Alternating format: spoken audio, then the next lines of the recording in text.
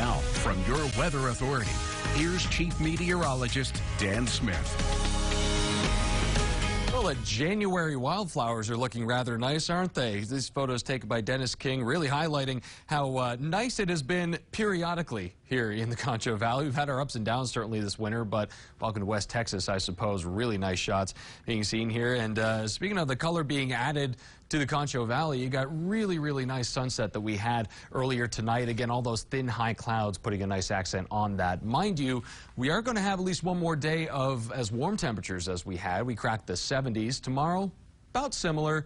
We are still looking ahead to that weekend cool down, though. 49 right now, and it really doesn't feel all that bad because there isn't a whole lot of wind. It's light jacket weather, I would argue. Satellite and radar still has these more or less thin high clouds starting to come in, but you've got more to play around with here. I'm thinking southern counties are going to be mostly cloudy to start the day tomorrow. However, the fog, I don't think, is going to be as much of a risk. There was a dense fog advisory around this time last night that was issued, and pretty much that fog just persisted down there in parts of Ozona. Sonora, I know, had reported even around 8 or 9 o'clock that early on in the evening. So while we aren't expecting that because we're starting to ramp up the winds a little bit, you notice there's this little bit of a front that's practically draped right over us.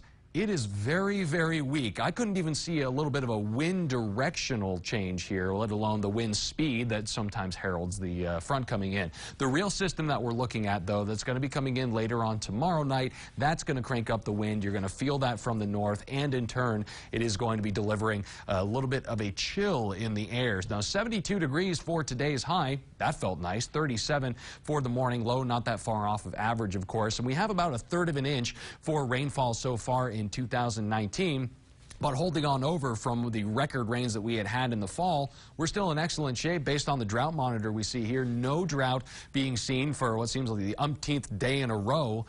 Quite frankly, we aren't going to be getting a whole lot of rain I'm looking at in the next week or so. An outside shot at some isolated showers and storms tomorrow night, but I wouldn't really hold my breath. Futurecast wind gusts looking at this, though. We're going to start ramping up these wind speeds, as I said. Tomorrow evening, this is what we're looking at. Winds gusting up to 30 miles an hour, maybe even a little above that overnight, and by the time we hit Saturday morning, that's still going to keep the winds going, and it goes away for a little bit on Saturday, but that's also going to help us bottom out those temperatures about the low, I should think, the mid to upper 20s for San Angelo. And what that's going to do is, even with what little wind we might have on Sunday morning, it's not going to feel too pleasant. 44 for tonight, though, not too shabby, pretty partly cloudy. Again, we should be about 10 degrees cooler than that figure. Now, tomorrow, 75. And again, that outside shot of some isolated storms, wouldn't really bank on it, but 75 is going to feel nice even with that warm breeze coming in from the southwest.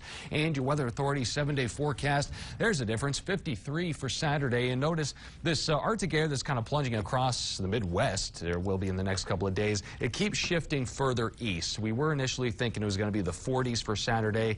It's looking a little bit better, but still 29 degrees for Sunday morning. Any wind speed you get on that might pop us into the teens for wind chills. Just don't go outside in the morning.